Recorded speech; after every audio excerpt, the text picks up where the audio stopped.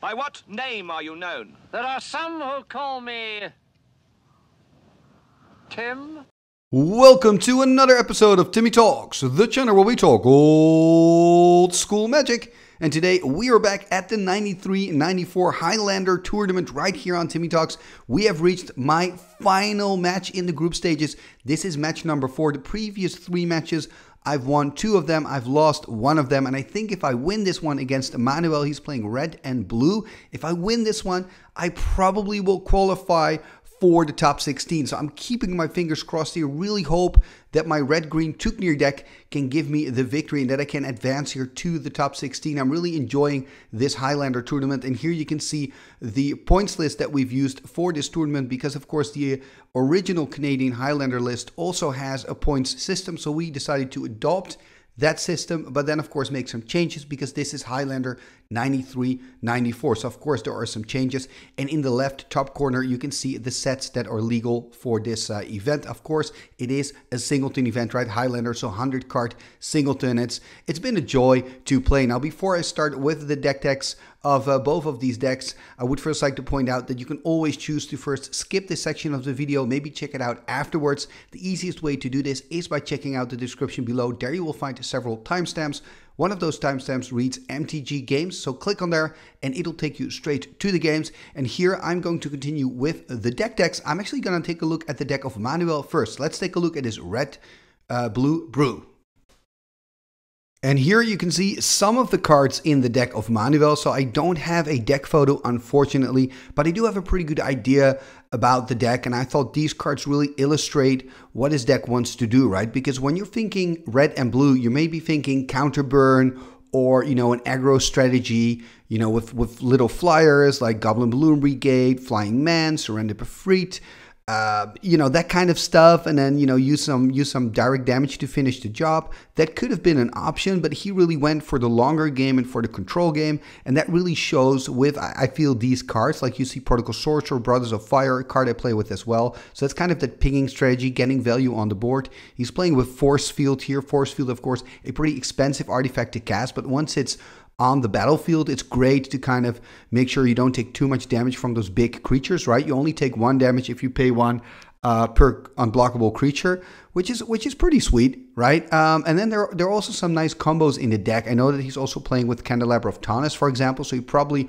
wants to do some stuff with that. Perhaps he's also playing with a Mana Flare in that so that he can build a Candle Flare strategy. But we also see Smoke and Flood here, which I think is pretty cool. Smoke is a card you don't see that often anymore. It's an enchantment, and it reads each player may only untap 1 creature during the untap step. So that's pretty cool, right? It's kind of like a Winter Orb, but then for creatures. And then, of course, we also have Flood, and that goes together quite well because Flood is an enchantment from the dark, and for 2 blue, you can tap target non-flying creature, so it has to be non-flying. So I wonder, Manuel, if you're also playing with Gravity Sphere, that would kind of be cool. That would kind of finish that combo off. So I'm just excited, you know, to see people playing with these cool cards. Maybe he's also playing with like the river, you know, that you've got to choose a side. What's the name of that card again? I'll show it on the screen. I forgot the name of the card, so stupid, but it's a beautiful card. Hoping to see that too in your deck, Manuel. I'm just looking forward to sling spells against you, and you know, it is the last match in the group stages, as I said in the intro, so it is quite important as far as, you know, online Magic goes, I guess. But I really want to win this. I got to be honest. I want to win this. I want to make it into top 16. So I'm also kind of scared of your deck because I think if the game is going to take longer, you can win. And we've seen in the match of last week that I really can get into trouble against these more controlling decks, even though in general, I think my deck should go faster. But, you know, decks don't always work the way you want them to work, do they? Right? It's not cut and dry. You cannot say, okay, I've got so many 2-drops in my 100-card deck, so I'm probably going to draw one at turn 2 or turn 3 and put some pressure on. You know, it just doesn't work that way in Magic. Anyway, this is the deck of Manuel, or at least what we know of the deck of Manuel. And now let's take a look at my deck. Welcome to the Ether. And here we see my deck, Welcome to the Ether, and that is a reference to Tuknir Deathlock, a card that's also in this deck. Actually, the deck is built around Tuknir. My idea of making the deck started with this card. So this is a 2/2 flyer, a legendary creature, And it's actually an Explorer of the Ether if you read the flavor text. And what I really like about this is that it has like a mini giant growth on there, right? I can pay a green, a red, and a tap, and then target creature gains +2/+2 until end of turn. So I think that's quite sweet. There are a few tricks in the deck with the Tuknir. For example, Dwarven Warriors, I can make a creature unblockable, then pump it later with the Tuknir. Or I also have, for example, Tracker in the deck, so I can make it a 4/4 and then it can kill out a bigger creature. But I mean, above all, I think, you know, a 2/2 flyer that can pump another creature could be useful in this deck. When we're looking at the strategy of this deck, by the way, it's really your red-green strategy, right? So it is an aggro deck that just wants to have the perfect curve. The first 3-4 turns, all I really want to do is play a creature and turn a creature sideways. Play a creature, turn a creature sideways, right? I really try to swarm my opponent by playing out all my creatures. And if the game takes longer than expected, I can always win it with an X-Spell, right? I'm playing Fireball, Disintegrate, Dwarven Catapult, Earthquake. I'm playing with Hurricane. I'm playing with Detonate. So the first goal is, the start of the game, I'm going to try to deploy my creatures, like I said, deal some damage, and then finish it off with direct damage. Now, if that plan doesn't work, I do have a few like bigger creatures in the deck, a bit more controlling creatures, like a Cockatrice, like a Thicket Basilisk, also the Killer Beast, which is a great way to sink my mana in. I'm also playing with a two-headed giant, so it's not all small stuff. I'm also playing with some bigger creatures, so that later in the game I also have a chance to kind of win. And it's not an auto loss if the game takes a little bit longer. Another card I really like, talking about the long game, is a Thelonite Druid, which is a 1/1 for 1 green and 2 from Fallen Empires. And I can tap the Druid, sacrifice a creature, and then all my forests turn into 2/3 creatures, which I think is kind of cool. I think this is one of the stronger cards that you don't see that often, but it can really win you the game out of nowhere. Now, maybe it's also good to kind of mention how I spent my points. So you can spend 10 points on the cards with points on them, and I've chosen to go for Mox Emerald, Mox Ruby, and Soul Ring. So I really went for the mana ramp. The decision, I did that because I just want to go really quickly. I want to be able to just play everything out. And also I figured out that looking at the amount of X-Spells I have in my deck, the Soul Ring could be really, really good later in the game, because yeah, it just adds those 2 points of damage to your Disintegrate or your Fireball or whatever X-Spell you're playing. So I think it's kind of good. It was a tough choice though, because I think that, for example, a Library of Alexandria would have been quite good in here. And there are some other choices that I could have made, but I really chose to go with the mana ramping kind of plan. So I thought, you know, let's just go for the 2 Mox and the Soul Ring.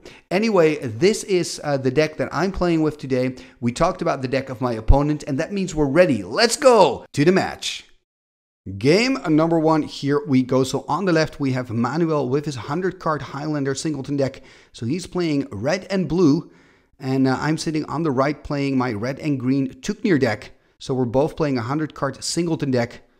And yeah, this is exciting. Group match number 4 here for me. If I win this, I'm probably going to go to the top 16. We see Manuel, by the way, taking a mulligan, going down to 6 cards in hand. And I'm starting here the game with an Asp, a 1/1 creature from Arabian Nights. There's a Candelabra of Taunus by Manuel. And let's see, of course, I'm swinging in first. So going to put Manuel on 19, and he also gets a counter. And he has to pay 1 mana before his next upkeep, or the end of his next upkeep, or else he takes an extra point of damage. So Manuel will have to make a decision next turn if he wants to use that mountain to get rid of that counter. But remember, I haven't played out a land yet, so now going into my second main, playing a mountain.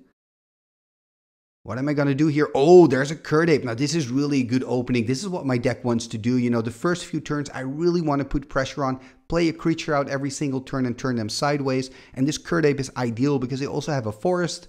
So, I mean, this is a 2/3 creature. Probably picked it up from the top, or else I would have played it as my first creature, as my first turn creature, I mean. Manuel playing another mountain and passing the turn. He has paid for the Asp counter, by the way. So now he's taking 3 points of damage. He's going to drop to 16. Another counter on the Asp. Let's see what I can do. Do I have more lands or more creatures? Or perhaps both? There is a mountain.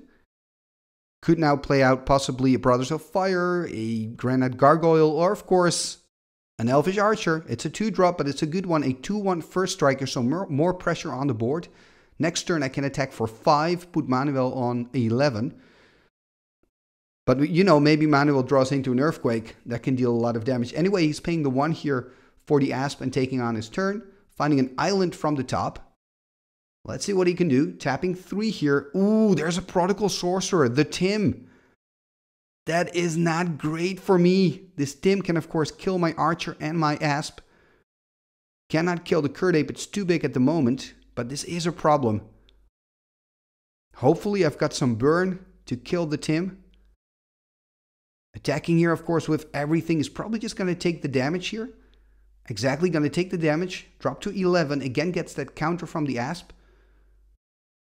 Tapping 2, tapping 3. Do I have something against the Tim? I've got a Wheel of Fortune. Okay, wow. That's exciting. Look at what I'm losing, though. And Manuel there losing a Boomerang. That's one of the cards. I also saw a Reconstruction. And I'm losing a Spitting Slug. Of course, I didn't have the 2 green to cast it. And I think I saw a Maze of If and also a Stormseeker, which can be quite good later in the game. Actually, Stormseeker is really nice to draw into after a Wheel of Fortune. Anyway, finding a forest here, playing out a forest as my land drop passing the turn. And yeah, Manuel now has a fresh 7, and of course, he drew a land for turn. The question is he going to pay here for the Asp? He's not going to pay, so he's going to drop to 10.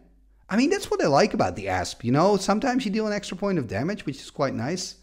Feels like bonus damage, but it is quite annoying for the opponent. And remember, you have to make the decision before you draw your card, because it's in your upkeep. So Manuel now playing out another island, 4 lands there. Probably going to keep the Tim untapped until my combat step. Tapping 2 red. And a blue. And then I guess he's going to use... Is he using the Candelabra for something? Not quite sure what's happening, but... Looks like he's going to play a Chain Lightning, and he's going to fork the Chain Lightning. Okay, so he used his Candelabra for the blue mana to untap a red. But of course, he should tap the Candelabra if he does. So yeah, now he does the thing. And look at this. He's killing all my creatures. Wow. That is not great for me. I was in a really good shape, but now all my creatures are gone. The good news is that Manuel's life total, of course, is halved. And I have 7 cards now, so let's see what I can do. Also, that Flood can be quite annoying. A card from the Dark, an enchantment. 2 blue, tap target, non-flying creature. I mean, I need to play something out, right? Hopefully I've got like a Cockatrice or something. That would be quite ideal. Having a flyer and if Bifurfleet would be even better. Let's see what I can do. Dragon Whelp would be nice. Tapping 4 here. There's a Dragon Whelp. Okay, that's pretty good. 2/3 creature flying, so he cannot tap with the Flood. And now I can pump it up as well. For 1 red, I can give it +1/+0, so it has fire breathing. And you can do it up to 3 times. Make it into a 5/3. If you do it more than that, it destroys itself at the end of the turn. And Manuel here finding another island. Tapping 2 blue. Are we going to see a bounce spell, perhaps? We know the Boomerang is in the yard. Ooh, there's a Forcefield. This is quite good, this Forcefield. He can pay 1 for each unblocked creature and only take 1 damage from that. This is really good. Oh, man. I was so looking forward to just attack here with the Whelp, deal some serious damage, but I guess it's not going to happen. Only going to deal 1. And look at that, Manuel keeping 2 blue open. That is kind of risky. Really pretending at least to have a counterspell here. Attacking with the Whelp. But he is going to pay the 1 here. So now I know that he cannot counter anymore. Only taking 1 damage. Drop to 9. Second main. What am I going to do? Tapping 3. Do I have a Brothers of Fire perhaps? Oh, this is really nice. Brothers of Fire. Card from the Dark. I can pay 2 red and 1 to deal 1 damage to any target and 1 damage to myself. And of course I can use that Brothers to kill the Timmy on the side of Manuel. Meaning I can start playing out my 1 toughness creatures. And I've got quite a lot of 1 toughness creatures, you know, with my color combination and my strategy. Okay, there's a Strip Mine. Not really worried about that. But he's got a lot of mana, so I'm quite worried about playing a bigger creature. Tapping 4 here, it seems. Untapping again. What does he want to do?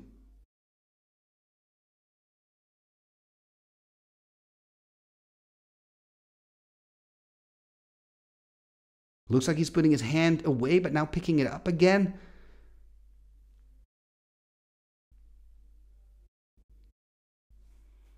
Is he going to play something out? That's the big question. I mean, he's got enough mana to play cards out like Air Elemental, even if there's enough mana for a Mamoti Djinn. I mean, I don't know if it's in his deck, but that would be quite the game changer.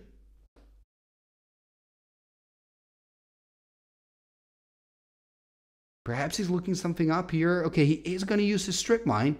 Gonna take care of a mountain. That makes sense, of course, because remember, the Brothers of Fire is 2 red and 1 to activate. So now I don't have that second red anymore, so I cannot kill the Tim. So this makes perfect sense here from Manuel. Looks like he's going to tap 3 as well to play something out. 4 perhaps. What are we going to see? A clone. Ooh, he's going to clone the Tim. Oh man, this is really bad. He's got 2 Tims on the battlefield. He can start killing my Brothers of Fire next turn. This is really bad.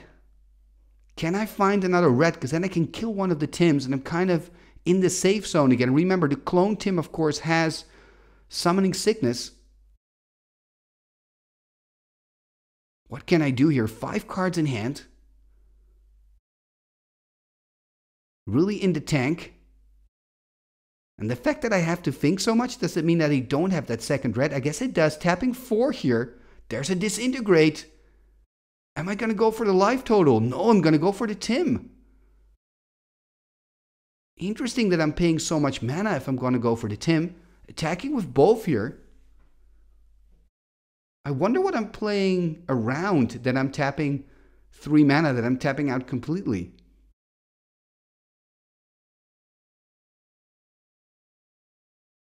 There is a ping. Okay, so he's going to block and deal the damage, killing my Brothers of Fire. And then, of course, paying 1 for the Forcefield. So going down to 8. So at least I managed to get rid of both the Tims.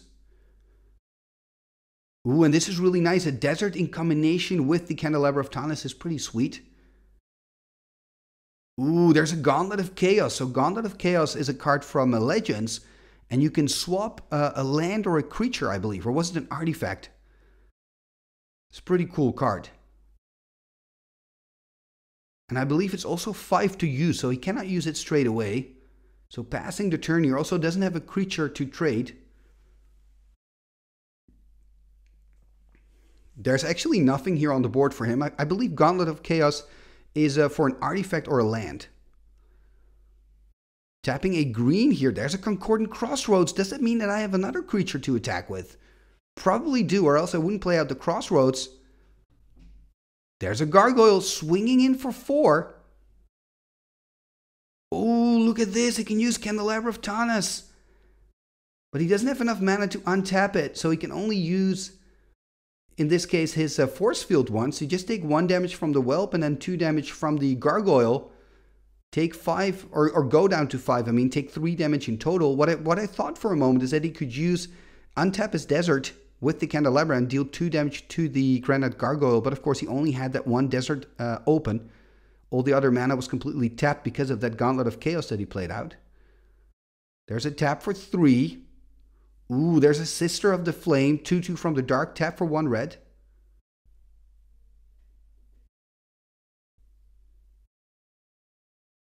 But it's looking difficult here for Manuel. I mean, he's on 5. Next turn, I can swing in with both of my flyers. And then, of course, he can use the Forcefield, but then he still takes 2 points of damage. He would go down to 3. And that against the red deck with some burn, that's very, very tricky. There we see Manuel tapping 3 here. 2 blue and 1. It seems, or not. And he is playing a Brothers of Fire here. Yeah, he can do that, of course, with the Candelabra of Tanis. So this is quite nice for Manuel, but I mean, maybe it's a little bit too little too late. Remember, Brothers of Fire, you can use it for 2 red and 1 to deal 1 damage to any target, but you also take a damage. So that's not great for Manuel here. I think in this case, it's just another body on the battlefield. Now remember, I still have that Concordant Crossroads, so I can attack straight away. Ooh, there's a Dwarven Catapult for 4, meaning 2 damage to both creatures. Ooh, this is really bad for Manuel. Perfect Dwarven Catapult here, a card from Fallen Empires, an instant. And it's kind of like a fireball, but it's divides the damage, you deal with it equally among the creatures of your opponent. So you don't really have a choice. So in this case, I'm playing it for 4. That means 2 damage on both creatures of Manuel. Manuel here making an extra mana to pump into the force field. So at least that's going to save him some damage. Attacking here, meaning he only takes 3 damage instead of 4. So he's going to drop to 2. But it's not looking great for Manuel here. He's been under constant pressure. And that's, of course, a problem for him. Nope, that's it. I'm going to win the game here. So winning game number 1. But, of course, not the match yet. This is just game number 1. So we are going to go and shuffle up. And we will catch back up with you in game number 2. Game number 2. Here we go. So Manuel on the play, of course, after losing that first one. Starting here with a mountain and a pass turn. So both of us keeping our hand. So 6 cards in hand for Manuel. 8 for me now after the draw. Let's see what I can do. Do I have another turn 1 play? That's the question. There's a Pendelhaven and a turn 1 play. And it's really good, of course, with that Pendelhaven. I've got a Scavenger Folk. And I can make it a 2-3 with the Pendelhaven. So that's damage for Manuel incoming next turn. Does he have an answer to it? There's a Strip Mine. Lots of glare, but that was a Strip Mine. Taking care of the Pendelhaven. That is pretty tough for me. Pendelhaven, one of the best lands I have in this deck. There's the attack with the Scavenger Folk, putting Manuel on 19. Not playing anything else, though. Passing the turn. Not a great turn for me here. Manuel playing... Oh, this is a Smoke. So this is an enchantment, I believe, yeah, from the core set. And what it says is that you can only untap 1 creature during your untap phase. This counts for both players. So there's the attack with the Scavenger Folk. Putting Manuel here on 18. And again, no play. I'm a little bit concerned here about my opening. There's a Sister of the Flame, 2-2, and taps for 1 red, a card from the dark. We saw that in game 1 as well. The art always reminds me of that Queen cover. There is another mountain, so 2 mountains and a forest. I really need to put some pressure on the board. I wonder what's in my hand. This is already a really different game than game number 1, where I was able to put a lot of pressure on from the start. Ooh, there's the attack. Does that mean that I've got a Giant Grove, for example, in hand? No blocks here from Manuel. And there's a Bloodlust. So dealing 5 points of damage, playing very aggressive here, but I think that's what my deck wants to do. Putting Manuel here on 13. And passing the turn. So if he has a land drop, cannot find any blue mana, by the way. So that's a problem for Manuel, I guess. He is playing red and blue. Tapping 3 red. What are we going to see? There's the Forcefield again. So we saw that in game 1 as well. I wonder if he wants to attack with the Sister of the Flame or perhaps keep it on blocking duty. Looks like he's keeping it as a blocker, realizing that he's more the control player in this matchup. I think that's a good decision by Manuel. Let's see if I can play another land. Okay, there's a forest. And again attacking here. So really, am I bluffing now? Manuel paying the 1 red to only lose 1 life to it. Taking a damage here, gonna go down to 12. And look at that, passing the turn. So I've got nothing else to do here. Wow. I mean, it is pretty cool to see that I've managed to deal 8 points of damage with 1 Scavenger Folk. But I mean, it's also a little bit concerning for me. There's the attack probably here. Or is he tapping it for mana? Nope, he's attacking me, putting me on 18, going in the second main. There's the Candelabra of Tanis. So we see that card coming back as well. Now remember, I still have the Scavenger Folk. So whenever I want to, I could sack it, of course, to destroy an artifact. For example, the Forcefield. But right now, there's no reason for me to. My only pressure on the board is that 1 Scavenger Folk. And attacking with it here. Manuel again paying the 1 for the Forcefield. Taking a damage. He's now on 11. It's kind of hard to see, but he's on 11 at the moment. So his life total almost halved. There's the Asp. A card we also saw in game 1 that actually did some work. That was my turn 1 play in the previous game. Now Manuel has found an island. Remember, with the Candelabra of Tanis, he can also untap the island again. So basically, he's got 2 blue now. Can he do something with it? That's the big question. This could be a turning point in the match. He's still on 11. If he can now make a good play, then it's looking really good for him. He is in the tank here, thinking about what to do. Ooh, passing the turn. That's really good news for me, I think. Of course, his deck probably has a lot of instants in the 100 card deck there, playing a red and blue. There's a mountain, so I've got 6 mana here. I mean, I do play with some bigger creatures like the two-headed giant, the Urnum Djinn, the Ep4 Freet. I could really use those creatures right now to put some more pressure on Manuel. Looks like I'm really in the tank here, contemplating what to do. I am expecting an attack here from my side, perhaps just with the Asp.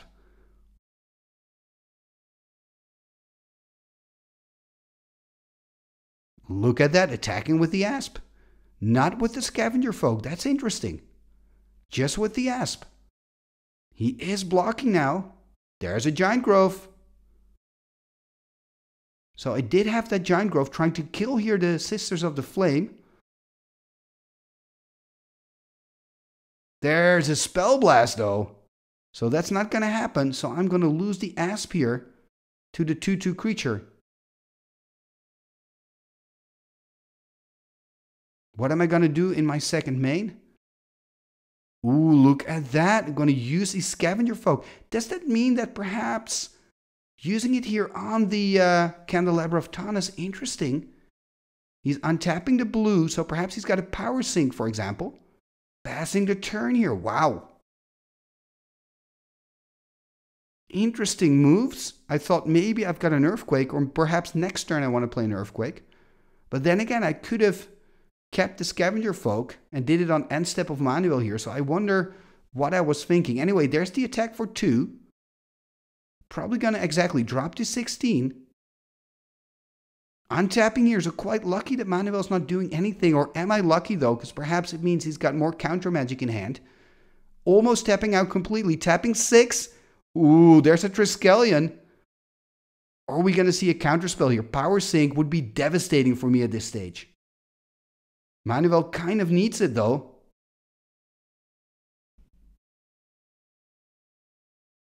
You know, a Shatter would also be quite good for him. There's an Unsummon. Ooh, that's not ideal, because with the Unsummon, of course, I can deal 3 damage to him, 2 if I want to there on the Sisters of the Flame, and 1 to Manuel, or just 3 to the face in total. So this Unsummon is really kind of desperation mode, I feel. Because remember, it's going to go back to my hand, so I can recast it next turn, and then it'll have those 3 counters again. Manuel now on 8. And perhaps he's hoping to draw into counter magic. There's the attack. The sister is also doing work. I have to admit that. I believe she's done 6 points of damage so far this game. I'm on 14. But I'm probably just going to recast the Triskelion.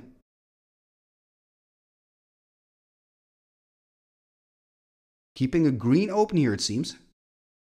Tapping the green. Ooh, no. I thought for a moment there it was a Concordant Crossroads.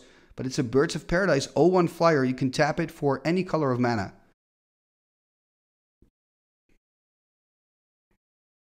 Let's see what Manuel can do here.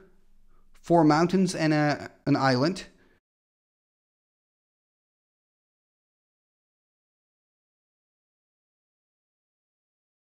Looks like I'm going through my graveyard just a pass from Manuel. I wonder what's in his hand. Nothing useful, I guess, just passing here, which is ideal for me. I can now start attacking with the Trike. It's exactly what I do. He's going to use the Forcefield. But it still means he loses a life, though. He's going to drop to 7. Ooh, look at this, tapping everything. There's a Fireball. Is that it? Oh, that's it. Oh, I couldn't play out that counterspell because I used that Scavenger Folk here against the Candelabra of Tana's, meaning I take the victory here, and that means my 3rd win in the group stages. I mean, that is pretty amazing. Oh man, I'm so happy with this because it means I'm qualified here for the top 16. So I'm going to continue to the top 16. And if you want to be part of that journey, make sure to come back here next week again, because then I will show you my top 16 match. And here you can see the deck of my opponent, the deck that I'm going to play against next week. So if you don't want to miss a thing, make sure you hit that subscribe button and ring that bell.